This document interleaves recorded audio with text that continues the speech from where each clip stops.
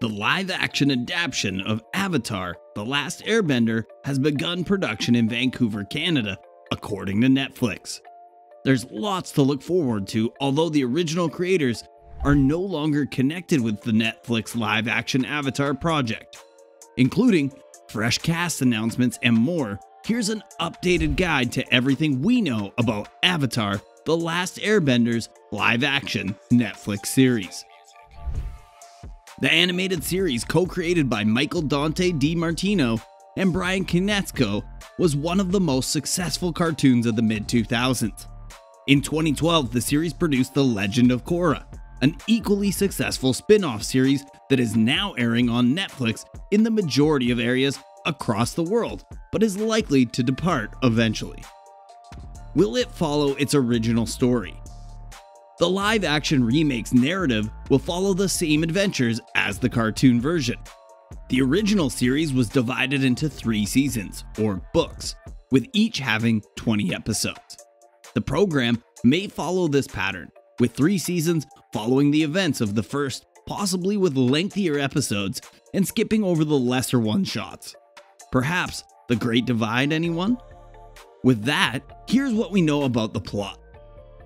Civilization is separated into 4 distinct countries in Avatar: The Last Airbender's universe.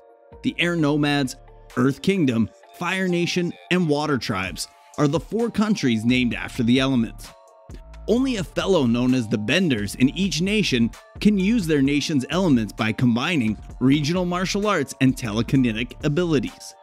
The Avatar is the only person who can use all 4 elements. The Air Nomad's most recent avatar is Aang. Aang is revived by Katara and Sokka of the Water Tribe after sleeping for 100 years in the Avatar state. Aang, with the assistance of his new allies, must acquire the talents of the remaining elements in order to establish harmony among the countries after learning of the Fire Nation's conflict scorching the earth. Cast. In August 2021, the first 4 members of the cast were announced. Gordon Cormier will play Aang, Kiawentiio will play Katara, Ian Owsley will play Sokka, and Dallas Liu will play Prince Zuko. This news is fantastic, not only because it appears that the show's major characters won't be getting any older, but also because the casting is about as diverse as we could wish for. Netflix has been particularly interested in casting individuals of color. Shyamalan's film was attacked not just for being terrible, but also for having a predominance of white actors in the cast. The program takes place in sprawling globe influenced by East Asian, New World, and Inuit influences, none of which are populated by white people. In a statement from 2018, original series co-creators Michael Dante DiMartino and Brian Konietzko were quite explicit about this. We can't wait to realize Aang's world as cinematically as we always imagined it to be, and with a culturally appropriate non-whitewash cast. It's a once-in-a-lifetime chance to build upon everyone's great work on the original animated series and go even deeper into the characters, story, action, and world building. According to Konietzko, he was seeking for a way to include Dante Bosco, one of the most well-known voice actors in the game and the man who voiced Zuko in the original show, in the remake somehow. Bosco also repeated his part in Avatar's sequel series, The Legend of Korra, although he won't be reprising his role in the remake, which he will not portray. In February 2021, the Illuminati announced, while this has not been confirmed, that Katara would be the older sister aged 16 and her brother Sokka would be 14. At 12, Aang will remain mostly unchanged.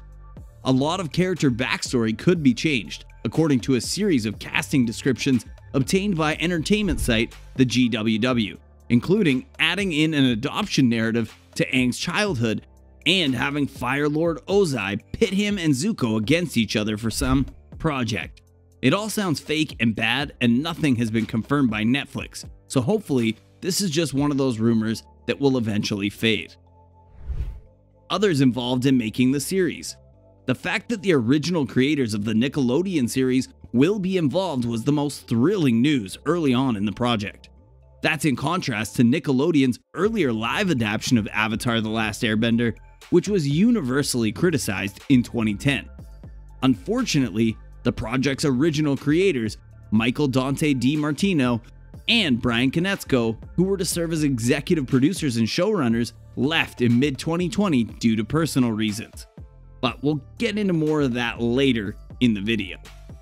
Along with his company, Rideback, Dan Lin is listed as an executive producer. The Sherlock Holmes films, the Lego movies, and the It films are just a few of the other major projects Rideback has worked on for Warner Brothers. Avatar: The Last Airbender's showrunning duties have been taken up by Albert Kim. The work on TNT's Leverage and Nikita made Kim famous. Ryan Halprin and Lindsay Liberatore are also mentioned as producers, with Rideback Productions serving as the project's principal production film. Rideback recently sold off another project to Netflix in the form of Parallel. According to IMDb Pro, Jang Cho Lee will work on the series as a concept designer, with past credits including Big Hero 6, Tangled, Cloudy with a Chance of Meatballs, and Beowulf. The series was also produced by Mark David Alpert at one time. Mark's outstanding resume includes work on Buffy the Vampire Slayer, Lethal Weapon, and Nikita. Roseanne Liang and Jabbar Hassani will be new directors for the Avatar: The Last Airbender series, and this was revealed alongside the cast announcements. Despite the fact that the first book involves a number of crucial bouts with significant choreography, Avatar News learned of a massive recruiting process searching for Asian and Indigenous actors with martial arts or dance backgrounds in October 2021. Why did the original creators leave Netflix's Avatar: The Last Airbender? Now, we're going back to the original creators. As you may recall, in August 2020, we learned that the project's two original developers had split ways due to alleged artistic disagreements. Michael Dante DiMartino sent an open letter about this resignation from the project. The key paragraph is as follows. When Brian and I signed on the project in 2018, we were hired as executive producers and showrunners. In a joint announcement for the series, Netflix said that it was committed to honoring our vision for this retelling and to supporting us on creating the series. And we expressed how excited we were for the opportunity to be at the helm. Unfortunately, things didn't go as we had hoped. On Instagram, Bryan Konietzko also made a statement. Here are a few significant points from the statement that we'd like to share. Though I got to work with some great individuals, both on Netflix's side and on our own small development team, the general handling of the project created what I felt was a negative and unsupportive environment. Since their departure, both have stated that they would be helming new animation projects in the Avatar world at Paramount Plus under the name Avatar Studios. More criticism of Netflix's concept for the series has surfaced since the departure of the creators. D. Bradley Baker, who played Appa and Momo, didn't mince words regarding Netflix's goal to effectively reproduce the Nickelodeon series. Current production for the series. It was originally reported back in late 2018 that full production would start in 2019. However, that didn't happen 2 years later for a variety of reasons, one of which being the departure of the original developers, the other being COVID-19. Bryan Konietzko posted some old storyboard images for the first animated series in September 2019, and it's possible that he'll use them as inspiration for the new season. Jang Cho Lee, who works on the series as a concept designer, is among the other staff members that have been disclosed.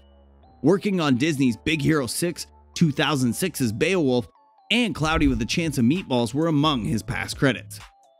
Some images containing concepts and early filming photographs were shared in early September 2019, however, they have since been refuted. Production Weekly reported in October 2019 that a program was still in development and the production will begin in 2020. However, as of January 2021, it's unclear whether this is still the case. The original creators left the project in August 2020, thus production is still up in the air, which we may presume indicates it is still early in the process. Manufacturing will begin in Vancouver, Canada, and although being stated as beginning many times, multiple sources currently predict that production will begin in November 2021 and run through April 2022. Trade Winds is the working title for the show that is currently being shot. Avatar: The Last Airbender is currently in development as of November 16th, In addition to the confirmation that production has begun, the parts of Gyatso, Uncle Iroh, and Commander Zhao have now been filled. Release date. As of now, the release date is still unknown. Given that production on the program isn't scheduled to begin until at least November 2021, we're anticipating a release date in late 2022 or perhaps even 2023 at this time. And now that's a wrap. Are you looking forward to Avatar: The Last Airbender? What are your expectations for the series? Let us know in the comment section down below.